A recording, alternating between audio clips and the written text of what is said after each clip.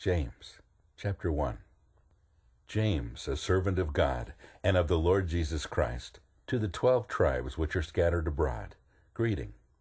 My brethren, count it all joy when ye fall into diverse temptations, knowing this, that the trying of your faith worketh patience. But let patience have her perfect work, that ye may be perfect and entire, wanting nothing. If any of you lack wisdom, let him ask of God, that giveth to all men liberally, and upbraideth not, and it shall be given him. But let him ask in faith, nothing wavering. For he that wavereth is like a wave of the sea, driven with the wind and tossed. For let not that man think that he shall receive anything of the Lord. A double-minded man is unstable in all his ways. Let the brother of low degree rejoice that he is exalted, but the rich in that he is made low, because as the flower of the grass he shall pass away. For the sun is no sooner risen with a burning heat, but it withereth the grass, and the flower thereof falleth, and the grace of the fashion of it perisheth. So also shall the rich man fade away in his ways. Blessed is the man that endureth temptation, for when he is tried he shall receive the crown of life, which the Lord hath promised to those that love him. Let no man say, when he is tempted, I am tempted of God. For God cannot be tempted with evil, neither tempteth he any man. But every man is tempted, when he is drawn away of his own lust and enticed. Then when lust hath conceived, it bringeth forth sin. And sin, when it is finished, bringeth forth death. Do not err, my beloved brethren. Every good gift and every perfect gift is from above, and cometh down from the Father of lights, with whom is no variableness, neither shadow of turning. Of his own will begat he us with the word of truth, that we should be a kind of firstfruits of his creatures. Wherefore, my beloved brethren, let every man be swift to hear, slow to speak, slow to wrath. For the wrath of man worketh not the righteousness of God. Wherefore, lay apart all filthiness and superfluity of naughtiness, and receive with meekness the engrafted word, which is able to save your souls. But be ye doers of the word, and not hearers only, deceiving your own selves. For if any be a hearer of the word, and not a doer, he is like unto a man beholding his natural face in a glass. For he beholdeth himself, and goeth his way, and straightway forgetteth what manner of man he was. But whoso looketh into the perfect law of liberty, and continueth therein, he being not a forgetful hearer, but a doer of the work, this man shall be blessed in his deed. If any man among you seem to be religious, and bridleth not his tongue, but deceiveth his own heart, this man's religion is vain. Pure religion and undefiled before God and the Father is this, to visit the fatherless and widows in their affliction, and to keep himself unspotted from the world.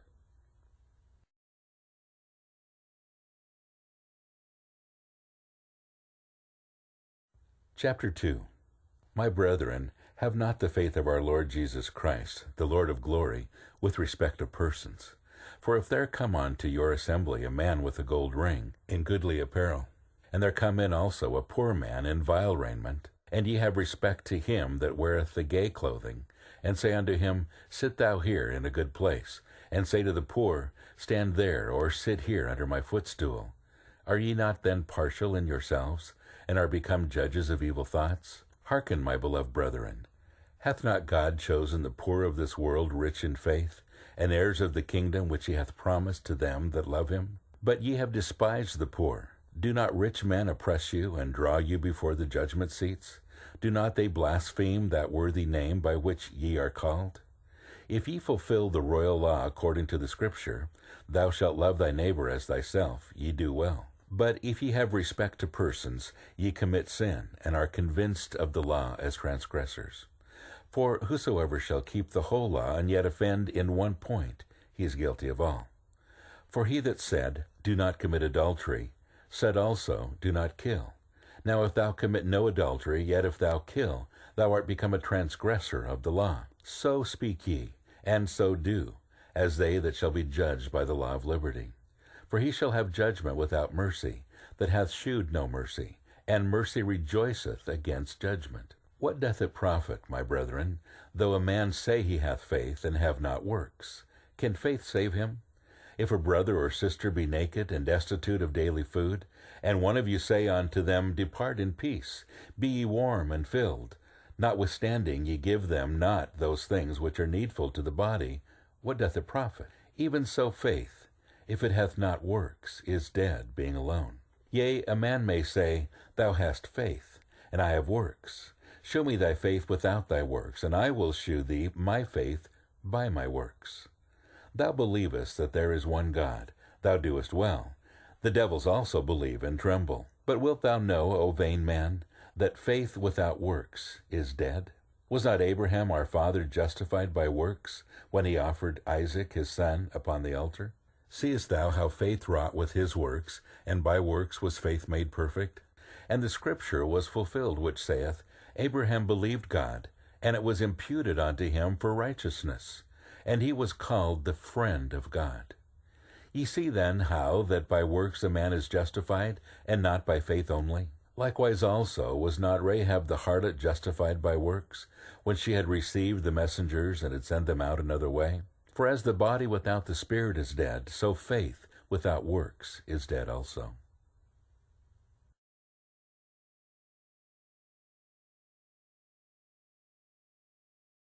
Chapter 3. My brethren, be not many masters, knowing that we shall receive the greater condemnation. For in many ways we offend all. If any man offend not in word, the same is a perfect man, and able also to bridle the whole body. Behold, we put bits in the horses' mouths, that they may obey us, and we turn about their whole body. Behold also the ships, which though they be so great, and are driven of fierce winds, yet are they turned about with a very small helm, whithersoever the governor listeth. Even so the tongue is a little member, and boasteth great things. Behold how great a matter a little fire kindleth. And the tongue is a fire, a world of iniquity.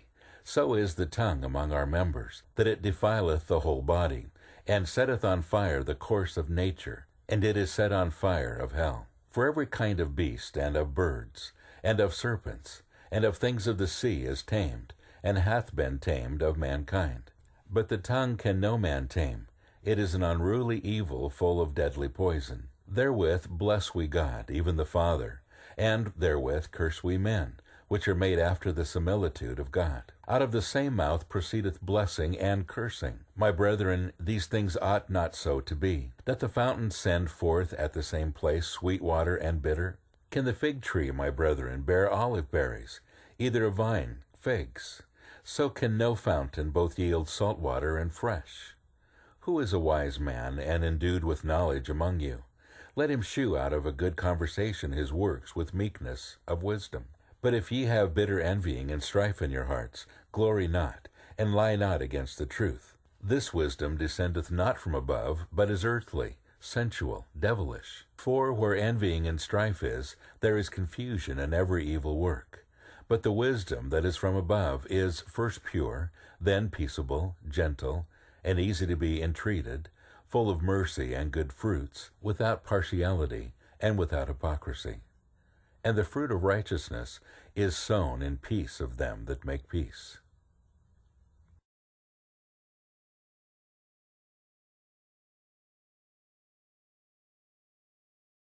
Chapter 4. From whence come wars and fightings among you? Come they not hence, even of your lusts that war in your members? Ye lust and have not. Ye kill and desire to have, and cannot obtain. Ye fight and war. Yet ye have not, because ye ask not. Ye ask and receive not, because ye ask amiss, that ye may consume it upon your lusts. Ye adulterers and adulteresses, know ye not that the friendship of the world is enmity with God? Whosoever therefore will be a friend of the world is the enemy of God. Do ye think that the Scripture saith in vain, The Spirit that dwelleth in us lusteth to envy? But he giveth more grace. Wherefore he saith, God resisteth the proud, but giveth grace unto the humble. Submit yourselves therefore to God. Resist the devil, and he will flee from you. Draw nigh to God, and he will draw nigh to you. Cleanse your hands, ye sinners, and purify your hearts, ye double-minded. Be afflicted, and mourn, and weep. Let your laughter be turned to mourning, and your joy to heaviness. Humble yourselves in the sight of the Lord, and he shall lift you up. Speak not evil of one another, brethren. He that speaketh evil of his brother, and judgeth his brother, speaketh evil of the law, and judgeth the law. But if thou judge the law, thou art not a doer of the law, but a judge. There is one lawgiver, who is able to save and to destroy. Who art thou that judgest another? Go to now, ye that say, Today or tomorrow we will go into such a city, and continue there a year, and buy and sell, and get gain. Whereas ye know not what shall be on the morrow. For what is your life?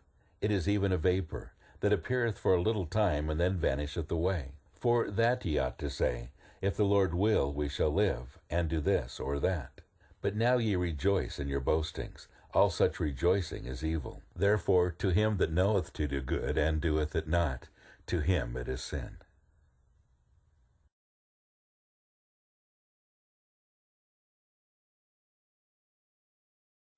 Chapter 5. Go to now, ye rich men, weep and howl for your miseries that shall come upon you. Your riches are corrupted, and your garments are moth-eaten. Your gold and silver is cankered, and the rest of them shall be a witness against you, and shall eat your flesh as it were fire. Ye have heaped treasure together for the last days. Behold, the hire of the laborers who have reaped down your fields, which is of you kept back by fraud, crieth. And the cries of them which have reaped are entered into the ears of the Lord of Sabaoth. Ye have lived in pleasure on the earth, and been wanton. Ye have nourished your hearts, as in a day of slaughter. Ye have condemned, and killed the just, and he doth not resist you. Be patient therefore, brethren, unto the coming of the Lord. Behold, the husbandman waiteth for the precious fruit of the earth, and hath long patience for it, until he receive the early and latter rain. Be ye also patient, establish your hearts, for the coming of the Lord draweth nigh. Grudge not one against another, brethren, lest ye be condemned. Behold, the judge standeth before the door.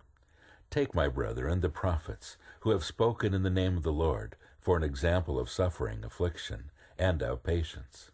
Behold, we count them happy which endure. Ye have heard of the patience of Job, and have seen the end of the Lord, that the Lord is very pitiful, and of tender mercy. But above all things, my brethren, swear not, neither by heaven, neither by the earth, neither by any other oath, but let your yea be yea, and your nay be nay, lest ye fall into condemnation. Is any among you afflicted? Let him pray. Is any merry? Let him sing psalms. Is any sick among you? Let him call for the elders of the church, and let them pray over him, anointing him with oil in the name of the Lord. And the prayer of faith shall save the sick, and the Lord shall raise him up.